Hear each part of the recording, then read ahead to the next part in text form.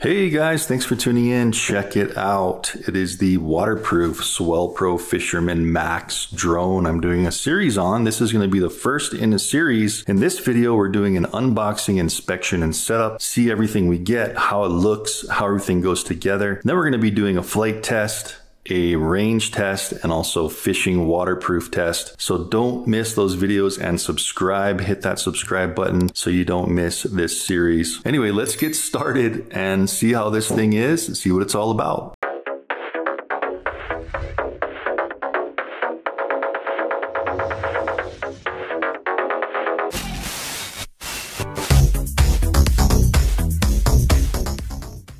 So as you guys know, I have done some previous reviews on SwellPro's previous splash drones. This is the Splash Drone 4. You can kind of see the whole setup, how it is. And the Fisherman Max basically is supposed to have a whole different shape to it. It's supposed to be kind of modular and expandable and collapsible. So anyway, here is the kind of pressurized foam the box comes in. And you got to spin it around here to get the handle. The handle's on the top. I'm just going to open it up with you for my first time and see how it is. So just two little tabs, pop that sucker open. Woo! And look at that, cool. So a whole different design on this one. Look how big these batteries are, man. Big old batteries.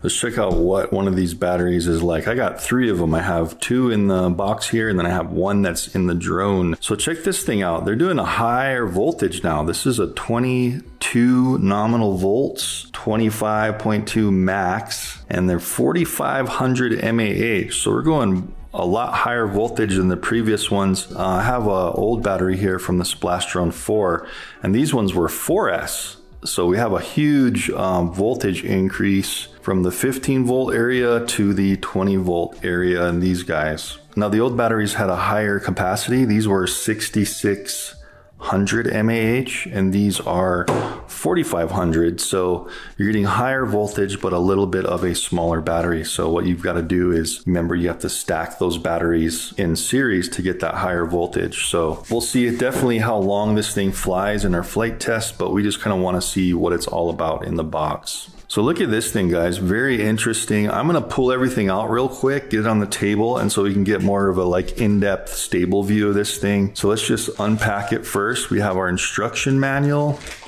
with a couple of peripherals, a screwdriver, some cables. It looks like a tinted glass, possibly for the controller. Big old honking propellers. These look even bigger than the previous drones. Here is the controller. So the controller, very similar, but slightly different. Now remember, I was saying I got 3 batteries. So there's 1, 2, and there's 1 in here. Let's just make sure we don't miss anything while we got this thing opened up. This looks like a cell phone bracket for the controller. So that's gonna clip right on there. It's gonna screw in so you can have your cell phone mounted up and link to it for your digital view. Looks like we have a kind of sturdy lanyard here. And that looks like that's about it all around the drone. So let's just pull this bad boy out. That thing is gigantic. So I'm actually gonna have to put this somewhere else, and so I can move these boxes around a little bit. So cables, looks like we have our charging link cable here, and then we have a wall adapter there.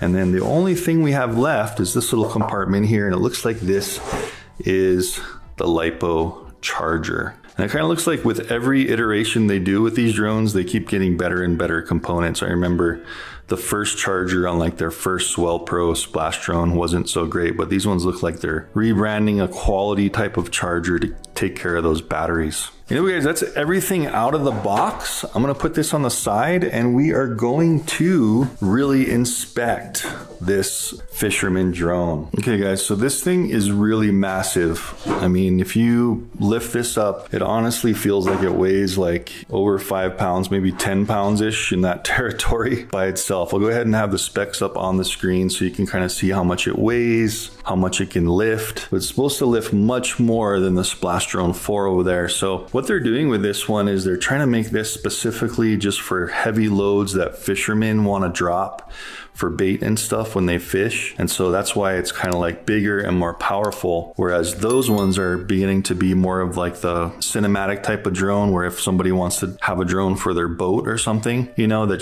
they can splash down in the water and it floats. But you also have a 3-axis gimbal the Splash Drone 4, that's kind of what that's for. So this one is specifically made more just for fishing. So what they're saying is it doesn't really come with a 3-axis gimbal. This camera right here that's covered up, we'll uncover that in just a second. This, I believe, is only a 1-axis gimbal. So it's going to go up and down. And let's go ahead and check that out real fast while we're talking about it. So here's the foam that kind of covers this thing up. I'm just kind of pulling it forward, slide that bugger off. Let's get in here on this camera and just really see what it's all about. So on the bottom here, we have 3 buttons: settings back, OK record, and photo down. So menu buttons as well as selection buttons. On the very top, we have our USB, still using the older USB up here, and then that's our SD card. And then remember, this is a waterproof drone, so you have to make sure all of these tabs that are rubber are all closed well. So just a 1-axis gimbal, mainly for just going down with the controller when you're gonna drop your bait. You know, it's dropping right, you can see your rig and stuff. I'm gonna take this little lens protector off there. And remember, it's a 4K camera, so it should shoot in some very clear 4K. Hopefully we're going to be testing all that, remember, so hang in there. So let's put this on the table like this and just get a good view of these legs. Cool, so check these things out. So they're clear coated carbon fiber arms with, it looks like aluminum brackets inside of them to hold everything together. They kind of rotate and fold like this. The wires are all coming out of the sides here. Let's just take a real quick look at the motors. These things are huge. It looks like they're using a screw-on propeller system now, where the propellers don't like notch and lock anymore. They screw in and lock.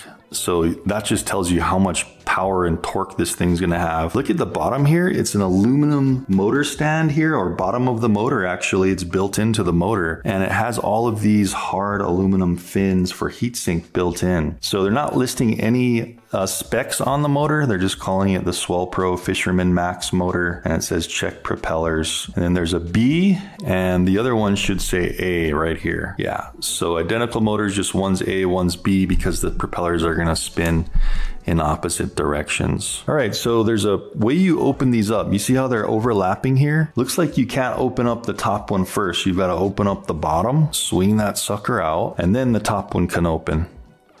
Okay.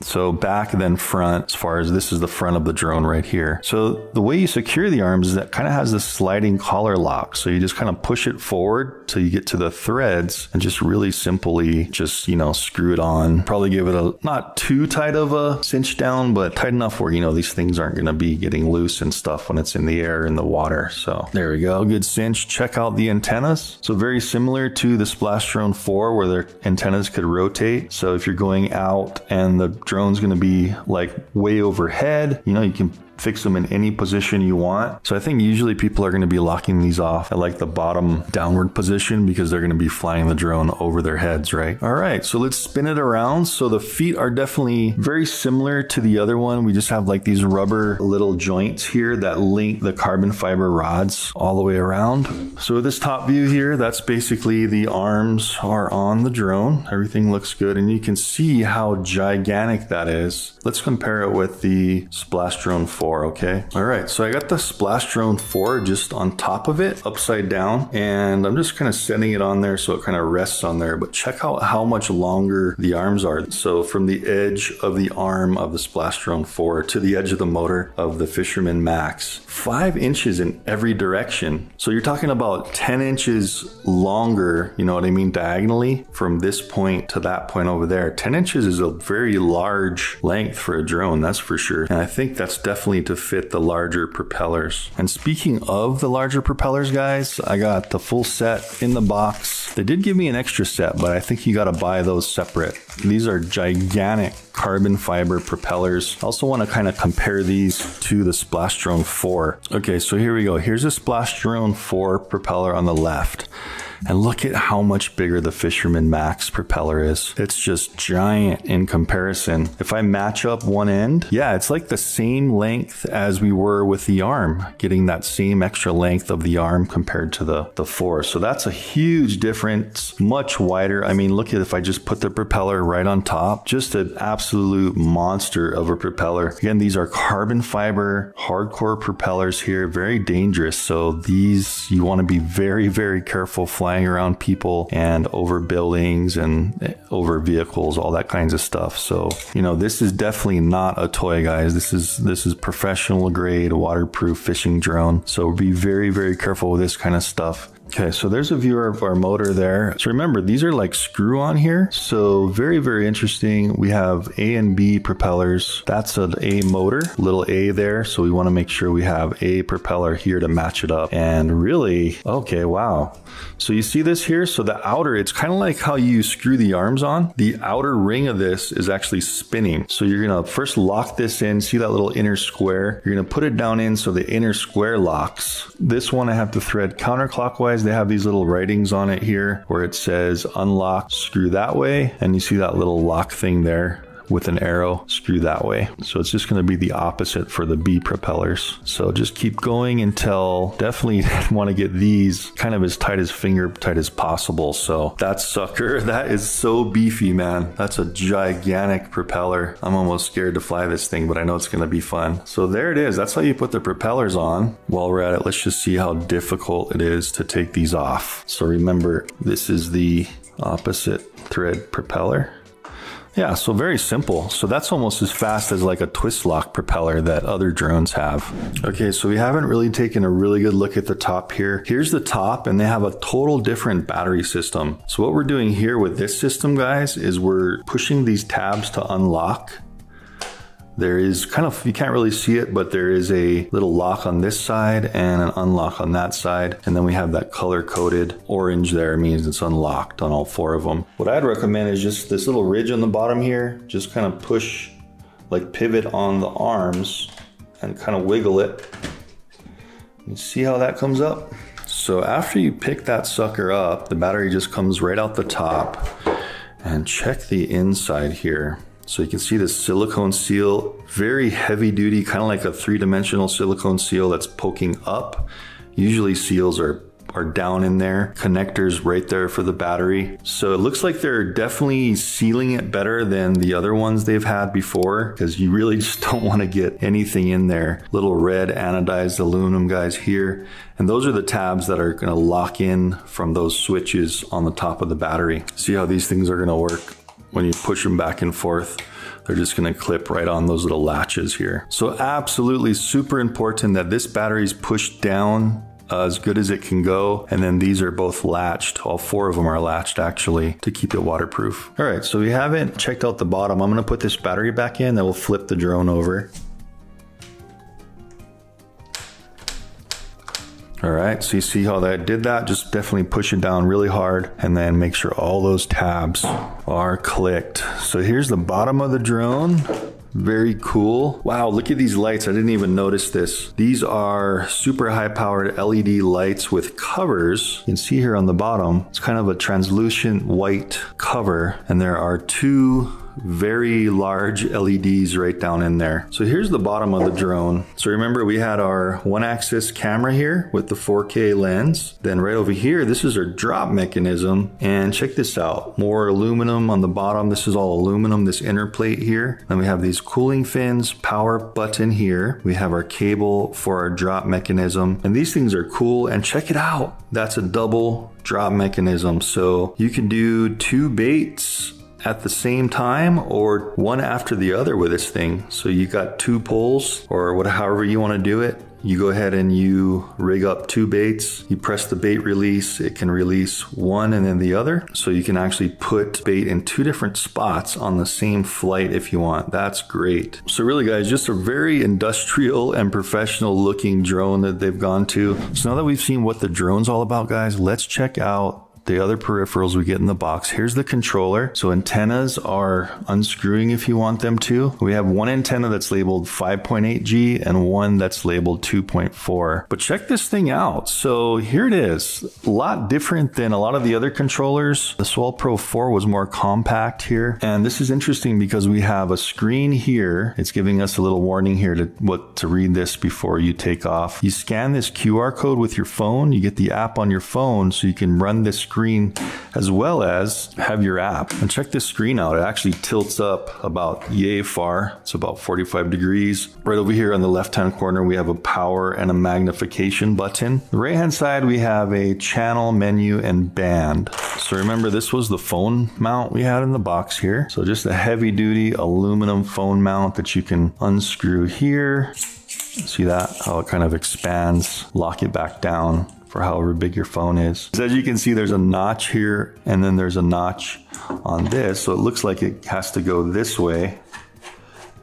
So this is definitely not going to fit a tablet, guys. This is just for a larger phone. As you can see, you pull it down like this, put your phone in there, and then you just screw this off wherever your phone is. Interesting. So we have dual screens here. We can use our phone and we have a screen up here. We have a battery light, our power here, function, a function light here. As you can see on our sticks, you can see how we have these silicone rubber seals all around the left and right sticks. And then we have all of our buttons. If you guys haven't seen like SwellPro products before, they always have these little toggle switches that are also encased in silicone to keep them waterproof. And photo preview video. These are three-way toggles. Off, payload A and payload B. Awesome. So this is the double payload switch. So all the way up is off. 1, 2, A and B. So you can release them all at the same time if you just went down really quick and you wanted to just drop two things, or you can drop A, fly to a different location,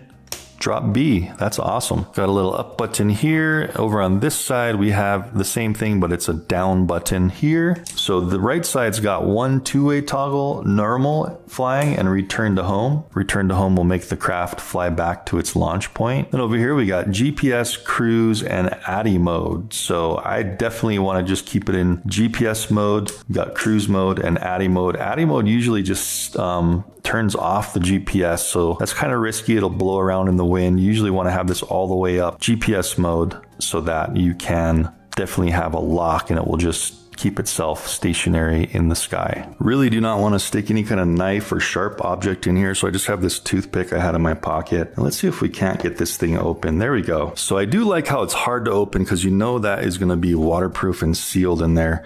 And it's a USB-C type of port. So you're going to plug right in there and charge it. And I believe we should have gotten a cable in the box for that as well. So when you're not using it, just make sure you really push this thing closed so it's all sealed up. Speaking of the other stuff in the box, guys, here we go. This is the manual. We have a little bag here. This is where you're going to have that USB cable. So there is our USB A to C, where we can charge our controller. What else we got in here? Oh, cool. So I was wrong about that thing on the very top here. I had thought that was like some kind of external compass, this little black thing up here, but that's actually the breather valve or breather tops. So these are kind of like waterproof one-way breather valves. So when the water is just on top, it's not going to go in, but it lets a little bit of air kind of equalize the pressure inside and outside of the craft. So that's very interesting. I was wrong about that. So we've essentially got a whole extra setup plus an extra, just the breather paper itself right there. One long Allen screwdriver, one screen protector for the controller. I kind of had to work to get this off, but as you can see, there is a thin layer of protectant there. And that's actually not sticky. So it should be sticky on one side.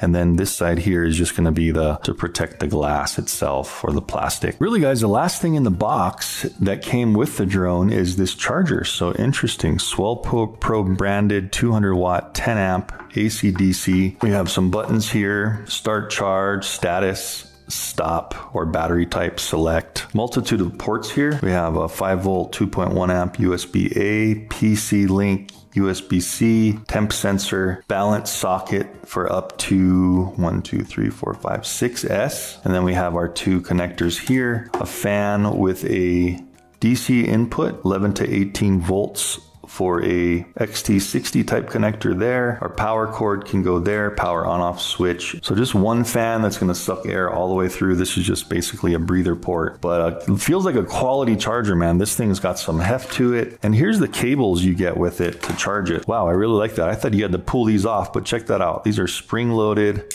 little safety tubes coming right down. So of course, red to red. I'm really liking that. I haven't seen those before. So as you push the thing in, it just spring loads. And so you're not going to have any unnecessary or unwanted contact actually. And then put our balance plug right here. Charger's ready to go. You're just going to use this charger here to plug into your wall and then plug right in there in the back of the controller. And then nothing really to it. Just grabbing a battery and plugging it in. Wow, and something else new to me, guys. I was like, hello, how do you plug this into the bottom? And I just pulled it over and there you go. There's your charge port. So they have a whole different port for charging. This bottom here is just where it plugs into the drone. And this can only go on one way. You can see that there's a little plastic stub in there. So just plug it right in like that. That's it.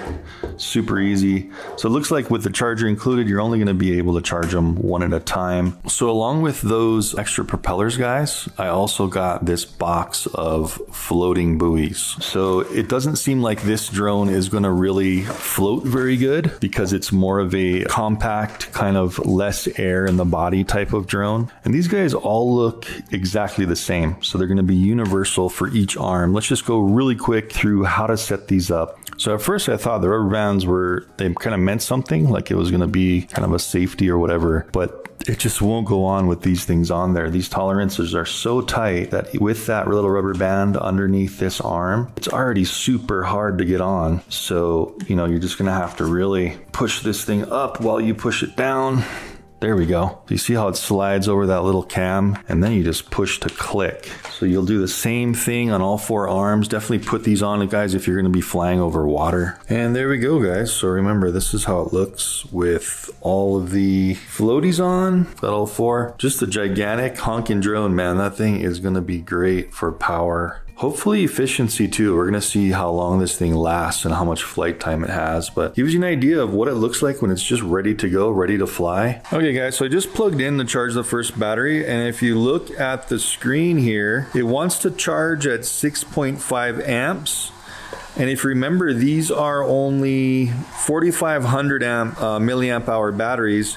You usually want to charge to coincide with the milliamp hours. So 4,500 milliamps would usually be 4.5 amps of charge. So these guys are giving it a little high on the default of the charger. So if you wanted to kind of make your batteries last longer, I would recommend changing the amperage. And the way you do that, I'm going to show you right now, is you press stop, and then these two buttons here, you see how that amperage there is changing on the left. So we want to go down to 4.5 amps. So I'm going to start it there, and it just does a check. It checks if it is 6S, which this is. So that's 6 3.7 volt batteries in series to make that 25 volts. 20 or so volts. So let's go ahead and press start. Just want to give you an example of how it looks. And there you go. So it's balancing the battery. All we need to do is wait for that thing to charge. I'll go ahead and have it pop up how long it took to charge one out of the box. If you guys were also wondering how to charge the controller, guys, this thing is great because it has a little USB port, USB-A port on the charger, and you can just plug right in to the controller from the USB port. Let's plug this in here and we should see the battery light come on. Yeah, there we go. Okay guys, so this guy here, the controller, actually only took 5 minutes to charge. So I assume this was almost fully charged. The main battery on the charger has been charging for 90 minutes. It looks like it's just kind of trickle charging, finishing up now. So we're going to leave that and maybe just try to start this thing up. I'm just going ahead and scanning the QR code on the front of the controller. And let's just open this up, see where it takes us, and maybe just try with a battery that's already in the craft that's not fully charged, just to kind of check it out. So as you can see, once we get and scan that QR code, it brings us to the Splash Drone website, and we have the Fisherman Max. We want to pick on the Fisherman Max.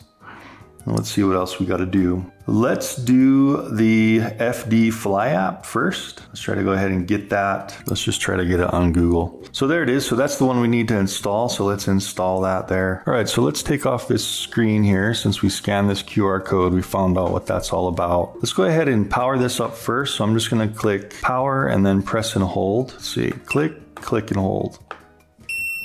There we go.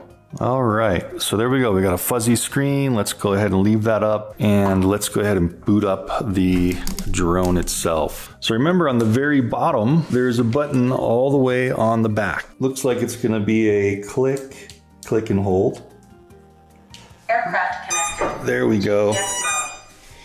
Wow, did you see it? That was super quick. And check this out. This thing's got a speaker in it, the controller. So that's pretty neat. It's got a very clear, robust speaker. Let's go ahead and quickly just take a look at the screen. So very clear video. Looks like it's 2.7K, 60 frames per second. So guys, if you just wanted to use this screen, you can just go ahead and use that. You don't have to put your phone on here. So it's kind of using like the analog technology of the older drones, but at least you can put your phone up there too if you wanted more of a digital type of situation. So as I'm switching these switches, let's see what it says real quick. Cruise mode. Cruise. So cruise would be basically like if you're pushing a stick forward in a certain direction and you hit cruise. Cruise mode. You can let off the stick and it should be able to just go that speed or in that direction. So be very careful with that. You know, you don't want to crash into anything. Return to home. GPS mode. So I'm really liking the voice. That's great. So let's take a look at this servo, guys. So as I click the payload, we're totally off right now. Let's click down to A. Cool. So that releases the first one here, and then we click down to B, and that goes all the way back and releases the second one. So that thing's working awesome. And that camera also, check that out. As I kind of move the drone up and down, you see how that camera is trying to stay level. So the 1-axis gimbal camera is working very good. So check out that camera in there, guys. Let's test what these buttons do. Remember these two on the top, left and right. Let's go ahead and press. The right one says down on the button.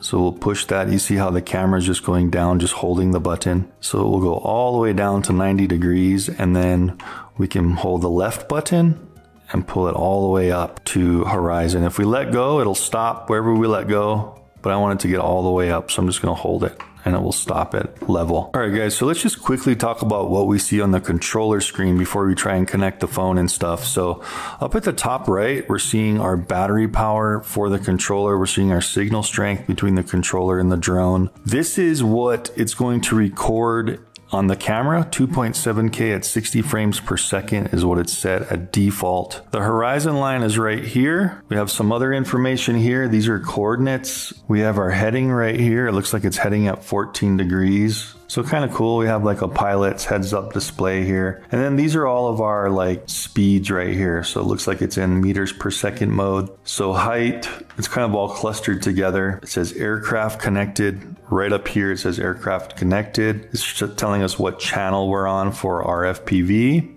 Okay, so 22.7 volts. We do have 12 satellites in the house. That's pretty good. And it's telling us what mode we're in here on the top left. We're in GPS mode. You can see it change as I move that. It changed to C.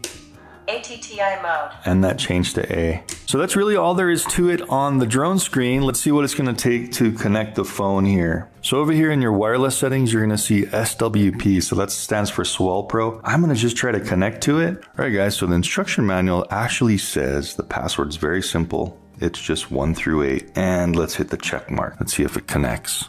So immediately once we type in that password, we actually have a connection, and you can see that this kind of lit up in red and it's ready to go. So that is connected. And as soon as I hit that connected, look at what it brings up. So it's bringing up interface for the FD Fly. And like I was saying, this is basically a automated flight interface, right? So we can do some of the things. Remember, this mounts right here on the controller. So we just kind of unscrew that back screw, push our phone in, making sure that we don't touch any of the buttons, and then screwing that back screw down tight. And there we go. So we have our phone and our analog screen. So this is going to be, of course, a digital Wi-Fi connection to the controller, which in turn connects to the drone itself. So let's just really see what this interface is all about here, and then we'll probably end it with this and go on to the next video, which will be the flight test. So if you wanted to do automated flights, here you go. You also have all the information that you would on the other screen up here. So you have your coordinates on the bottom here. You also have GPS, what mode it's in, 10 satellites, 22 volts, 100% of the controller, and 100% on the drone, it looks like. Okay, so this is just kind of a default world map. There's our compass down on the bottom, guys, so check that out. We can also, let's see what we can do on this thing. We can minimize it, so we have a compass kind of minimization like other drones. We can maximize it, And that's kind of really all we can do here. I can't click and hold or press anything else. It's just basically showing the pilot here is a little square showing which direction I'm facing and which direction the drone is facing, that little airplane icon there. So at least we have that sort of map. We can zoom in on the map here. We're in the house, so it looks like the drone is over here. So I wouldn't trust that because it's just not accurate. You're gonna have better accuracy once you go outside because we only do have 10 satellites. So anyway, we have all these things we can do, and check this out. If you just wanted to start clicking on the screen, boom, waypoint 1, there you go. So this is just a single waypoint. If you wanted to do multiple waypoints, you see this button up here. There's like a little multiple button icon there, multiple waypoints. So then I would just go click, click, click. So you can do however many waypoints you want. And let's see what happens if we click on one waypoint, if we can change things. Now that's awesome. So we can change our height at that waypoint, our speed going to the waypoint, how long you want it to hover at the waypoint. We can scroll down here a bit. If you want it to release payload A and or B at that each waypoint, that's awesome. And it also shows you the latitude and longitude coordinates of the waypoint. So I'm going to confirm there. And so that's pretty cool. You can set that for all the different waypoints. We can also download the maps, adjust download area. That's awesome by dragging and zooming. So say I wanted to download this area that I'm going to be flying in, and I'm just going to tap to download. Name your map. I'm just going to name it 1 right here with this little keypad that pops up. Confirm. Download failed. Okay, so let me just show you what that's about. Okay, now this is the kind of conundrum with these Wi-Fi drones, right? I'm going to connect back onto my internet at home. So now that I have an internet connection again, I'm going to go ahead and click download now and then name that map 1 again. Boom, and confirm. That time, download success because we were connected to the internet. So a couple of little quirks that you're going to have to deal with if you're going to be flying in an area with no coverage. I'm going to go back into my Wi-Fi and reconnect to the craft. So pretty cool, guys. A pretty robust system as far as automated flight you can do. Let's see what's up here. So we can choose from standard map. That's just kind of the Google standard. We can choose the satellite where I already was. And we can choose dark mode. So it's kind of like road maps in dark mode. So I like the satellite, right? You want to see the satellite imagery and foliage and stuff. And then we only have these 2 GPS point selection modes, right? So we can tap multiple or just one. And then if we click check here, you can cancel a waypoint. So say I put a waypoint here. Let's get out of this real quick. Waypoint there. And if I just wanted to quickly trash it, let's see, select your waypoint, trash. So those are the kind of the ways you can select waypoints. So this star here, this is where I'm going to save my route. So say we'll just call this whatever, home. So that basically saved my waypoint route, hopefully. Let's go into the folder here.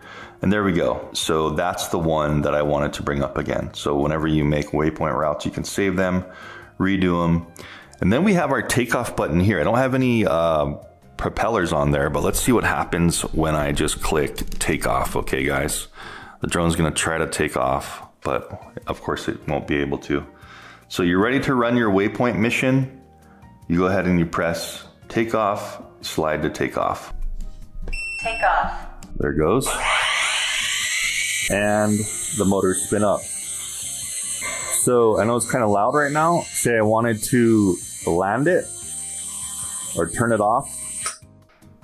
You saw what I did? I just basically pulled the sticks down to the corners, the outside corners, to shut it off. So that's kind of the way you can do a waypoint mission. And we're going to do that. We're going to do like a designated video on that in the very near future. So make sure you guys kind of subscribe to the channel because we're not only going to do a waypoint mission, we're going to do an initial flight test. We're also going to do see how the payload releasing is, see how much this thing can carry. It's supposed to be able to carry quite a bit of poundage, and I'll have that pop up on how much this thing is supposed to be able to carry. And we also can shoot in, it says 2.7 K at 60 frames per second on the controller. Unfortunately, I'm not seeing any way to change that in the app here. This is kind of like just for the automated flight app, it looks like, because I'm not seeing any other options to change. And that's one of the things I wish SwellPro would kind of enhance is their data connection and the ability to change things, because the only real way you're going to be able to change your resolution is by pressing the buttons and going into the menu on the camera. All right, guys, let's get into the camera really quick. And I'm going to throw in a micro SD card here. Now, you're going to want to do this before you kind of adjust any settings in the camera, because it looks like it won't take any settings. So if you have the camera facing this way and you're looking at the top front of the camera, looks like you're going to want to put your little micro SD card in with the image facing up, like the coloration and stuff. Let's see how this goes in. It should just push and click. See, now it's saying card error again. That's popping up on the screen here. Let me zoom in for you. I'm going to try to grab a different one and see if that one works. I'm getting this card out. I'm going to try to switch it out with a 32 gig SanDisk Extreme. There we go. This card registered. So zooming into the controller, check that out. So it's saying SD card in, and there's 29 gigabytes available. So now that the card's in there, guys, just keep an eye on the screen, and I'm going to be pressing some buttons as we do this. So the far right button says settings and back. So I'm going to just push it once. The settings come up, and let's see if we can get through the menu. There we go. So I'm pressing the photo down button. And you see how it's kind of going through here. I want to press OK on photo. There we go. So we can adjust our size. So it's defaulting at 4:3. If I press OK, I want to go to down with the left button and go 16:9. Okay, so that changed it. Format, we can do JPEG or JPEG DNG. So at least you have that option to choose the two. Press OK just on. We can do burst. So when you click that photo button, it'll do a burst if you want. And you can adjust 3, 5, or 10. So time lapse, you could do that if you wanted to. And ISO, it's in auto. If I press OK, we can do kind of incremental here, right? So auto 1, 2, 3, 4, 8, 16, or 3200 in the ISO. So I'm just going to leave it on auto. Go to video.